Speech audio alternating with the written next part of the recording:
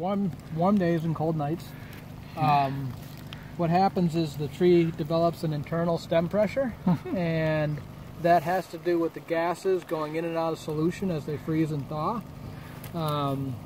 And it's just like if you were to have a tire and poke a hole in it, eventually it will bleed out, right? The tree does the same thing, and in order to recharge, it needs to freeze again. Fairly to 43. Wow. 43.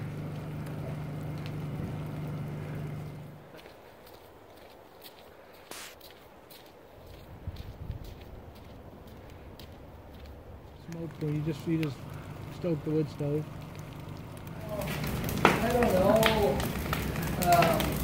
3 or 4 cords maybe.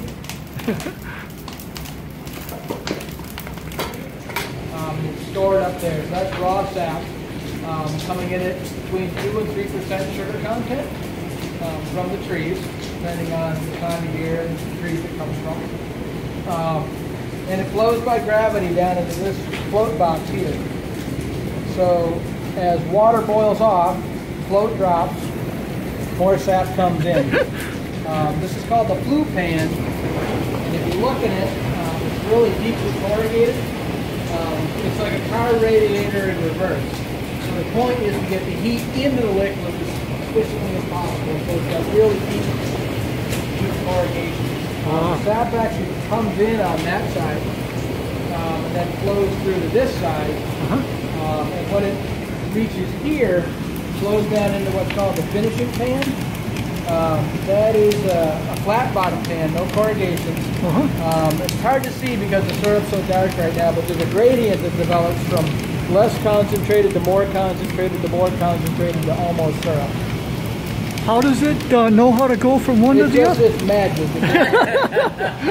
So it's a function of the pan's level, no tilt to it. Sure. Mostly it's a function of how long the sap has been in the pan, because that stuff has not been in very long. This stuff has been in longer. Okay. There's probably also some density things involved with the flow as well. But this pan works the same way off a float. Wow. So as water boils off, float goes down, more sap comes in. So when it gets to be almost syrup, we'll test it using the hydrometer. Oh, cool.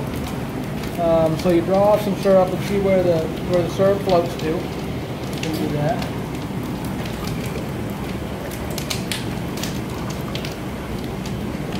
It's not ready yet.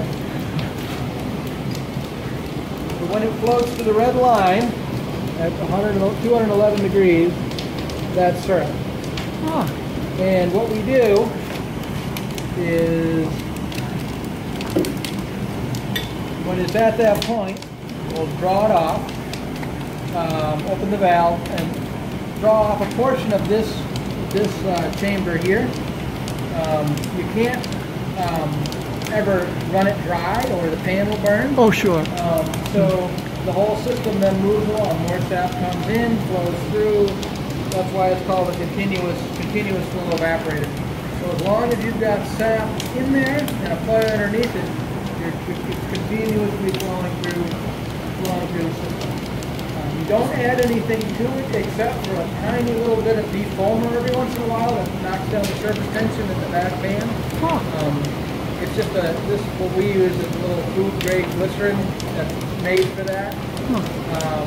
You could also use the old timers of adding a piece of salt pork over it and drip fat into it.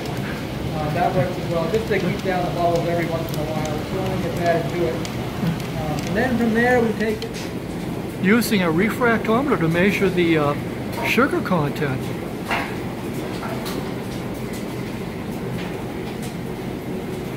2.5%.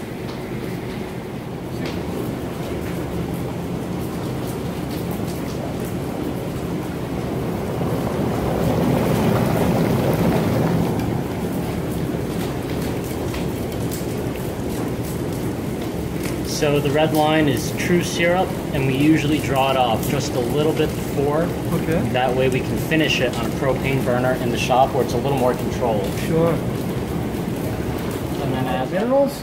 And this is what's called niter or sugar sand. Wow. And we need to take that out because it would be cloudy in the bottles and kind of gritty. Yeah.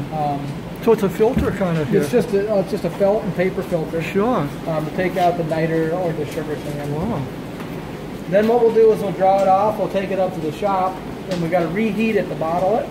So we'll reheat it to at least 185 degrees, which sterilizes the bottles and the product as it goes into the bottles. That's all it is. It's tree sap and fire. That's all it is.